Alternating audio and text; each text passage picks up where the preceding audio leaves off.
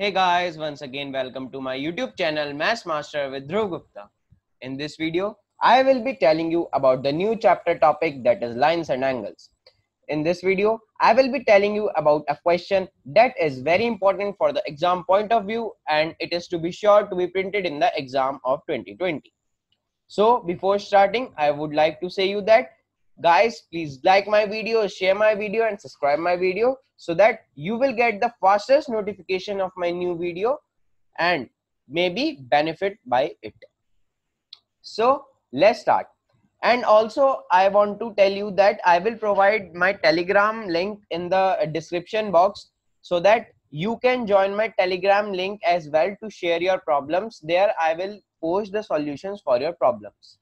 So let's start. What is the question of the day? The question of the day is, in the given figure AB parallel to CD, then we have to prove that P plus Q minus R is equals to 180 degree. So students, a figure is given to us and that what is given to us?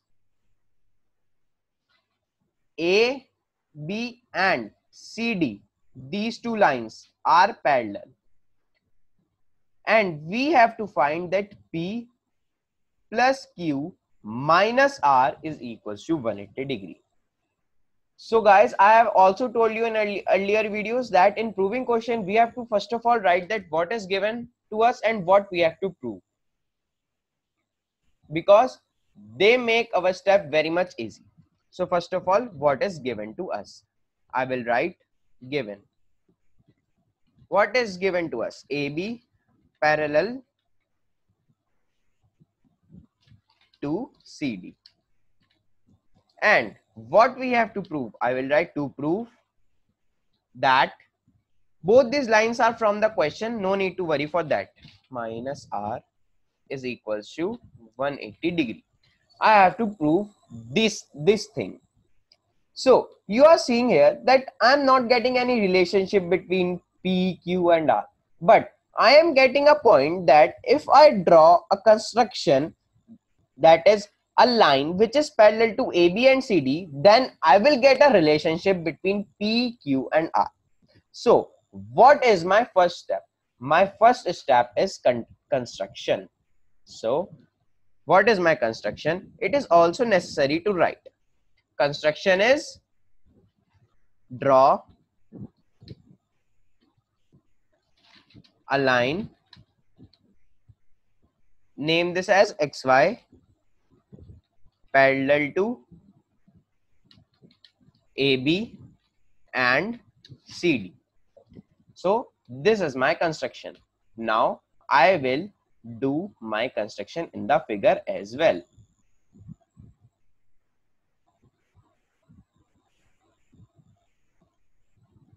So guys, this is my construction. Now these all three lines are parallel, AB, CD and okay, I will also name this, because if I will not write name in the figure, then it is not appropriate to use these things in the question. This is X and this is Y. All these three lines are parallel. All these three lines are parallel. So now I can start my question.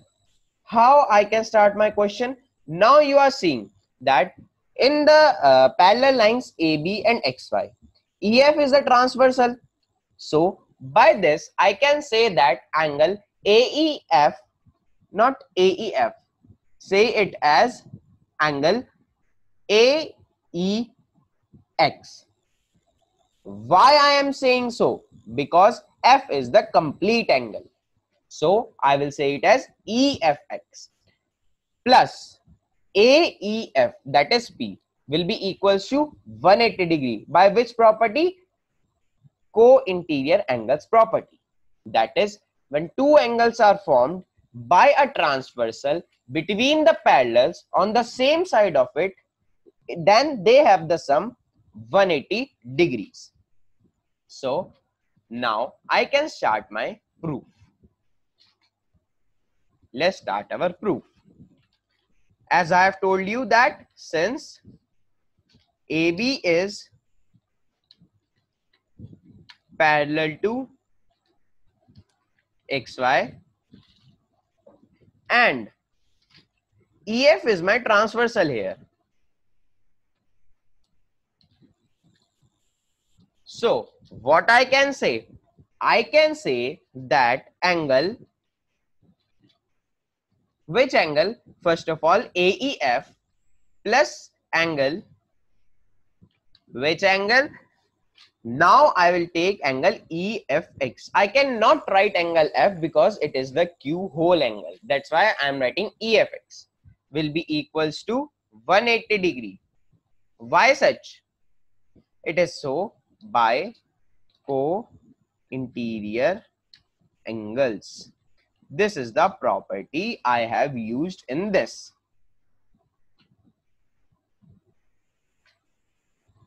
So now students, what I can write in the place of AEF? I can write P plus angle EFX equals to 180 degree. Now mark this equation as 1. Let's mark this equation as 1.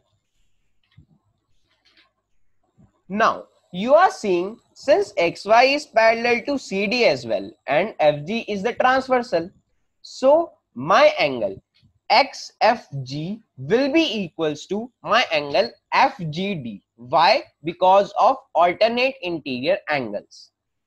So what will be my next step? Since XY is parallel to which line? CD, and FG is my transversal.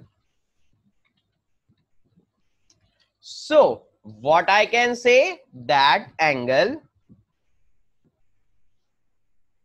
FGD will be equals to the angle XFG. Angle XFG. Why such? Because of alternate interior angles. This property states that whenever a transversal cuts through a parallel line, then the angle formed by the lines on its opposite sides are equal. So now I have got this. What I can write in place of FGD? I can write R. And it will be equals to what? It will be equals to angle XFG. I can write this equation as 1. Oh, as equation second, because 1 we have already let. So I cannot name two equation as the same number. This will be equation number second. Now you are seeing that if I find angle FEX from the angle F, then I can say that angle EFG, that is Q, should be subtracted by angle XFG, then I will get EFX. So what I can write, that angle EFX, I can get this angle from angle EFG minus angle XFG. Angle XFG.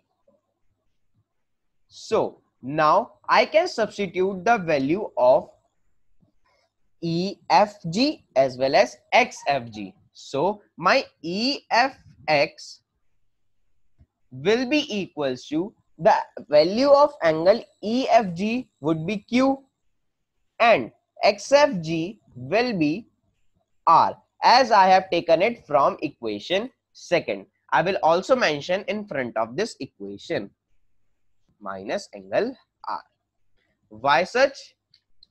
By equation number second and first. because both equation are used, therefore you have to write both the equation. Now substitute, first of all, let this equation to be 3. Let this equation as equation number 3. Now substitute the value of equation 3 in equation 1 and we will get the expression which we have to prove. Now what will be my next step? My next step would be substitute equation, write EQ in equation first. What I will get from here? I will get P plus, what is the value of EFX? That is Q minus R is equals to what? Is equals to 180 degree, and this we have to prove. So you are seeing here that my whole solution is proved. So you are seeing that how a line makes our question very easy and it is proved. So remember this construction, and this question is very much important.